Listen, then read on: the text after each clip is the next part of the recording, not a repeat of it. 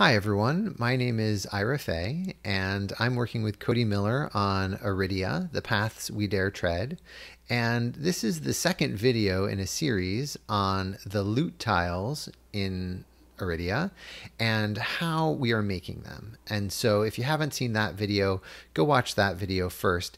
This is a really in-depth look at the spreadsheet or the structure of the spreadsheet that I've created, which we're using to basically track all of the items in the game. And I will say there are no spoilers in this video. We are using only placeholder things in this spreadsheet. This isn't the actual spreadsheet. So, but it is a representation of what data exists in the master spreadsheet. Okay, so what are we looking at here? As a reminder, we have InDesign, and in InDesign, this is what we get. We get beautiful images and text and icons and all of that. How do we generate all that if we want to have hundreds of items? So the way we do that is have a spreadsheet, which includes a bunch of data, and then we use data merge to pull it all in. So that's what's happening here. And in this video, I'm just going to go through the spreadsheet, and you can see the complexity of it. And for me, this is really fun. I like getting into the nitty gritty of spreadsheets, but obviously I understand if this is not for everyone.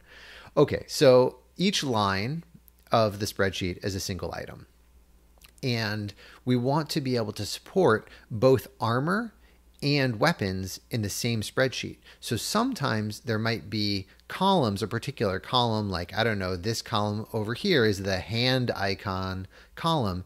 Maybe if you have a piece of armor, this gambeson is a piece of armor, you don't need the hand icon. We don't want the hand icon to show up right here, and therefore I leave that column blank. So that's like just a general principle of how I can build this spreadsheet to be flexible, allowing it to support both armor and weapons and other things too. It's just the power of data merge. You can just leave that blank. Okay, so what do we see?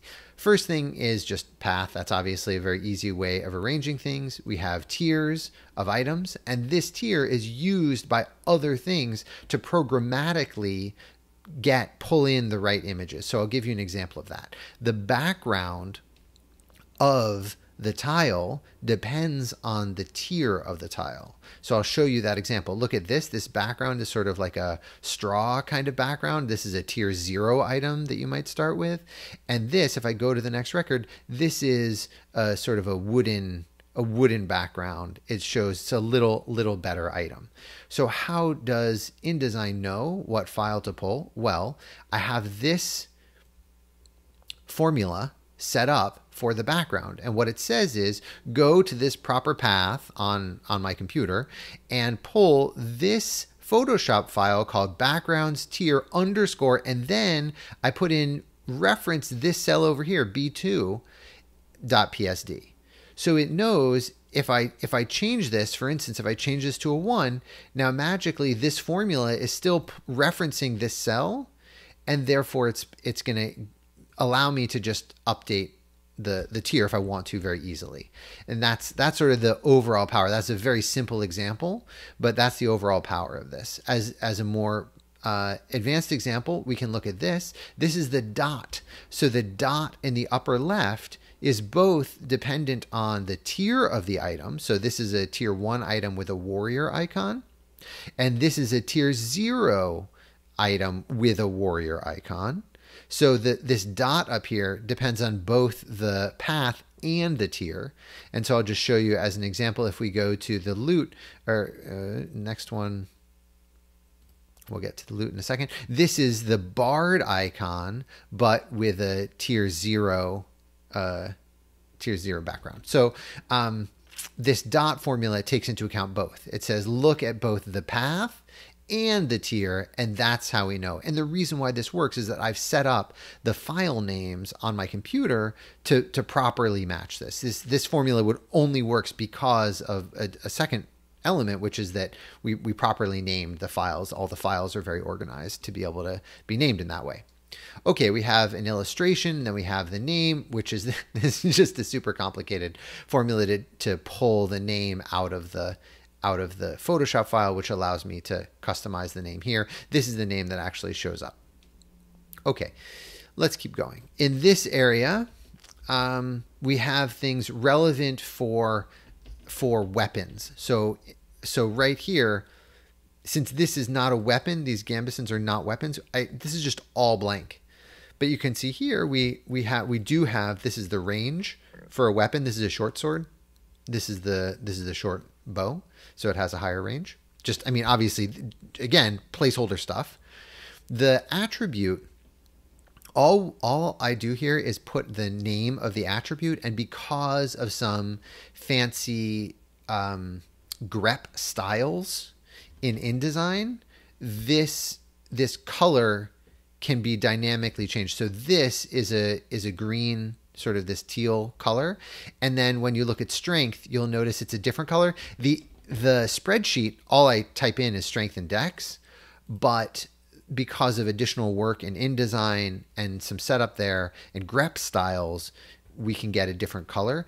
I can include a link in the description of this video to some other excellent videos that other people have put out about using InDesign and grep styles. If you happen to be a game designer and you want to use this technique in your own games, then I'm happy to include that link, and credit to the other content creators who have generated a bunch of really good educational stuff on how to use InDesign and data merge and grep styles. Okay, so let's look. This whole area is just related to the damage thresholds and the range and stuff like that. You can see here that this area over here is for armor. So we have a defense and durability for armor, and then the particular location, these are individual Adobe Illustrator files, which are these particular icons in the lower left, and I just named them. So this is chest legs, and I just happened to name that chest legs.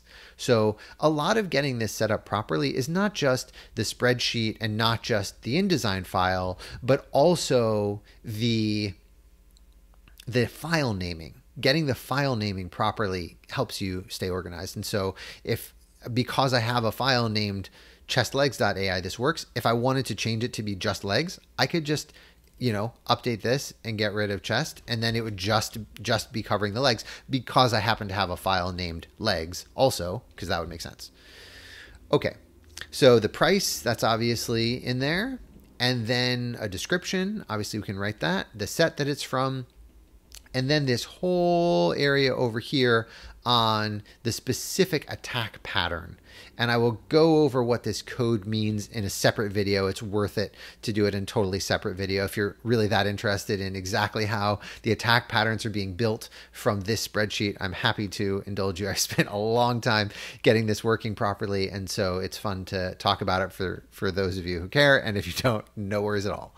So there are a few other special things that we have. So the loot gets its own little special text, and that's a column just for that. And most items don't have this, but then the loots will use it.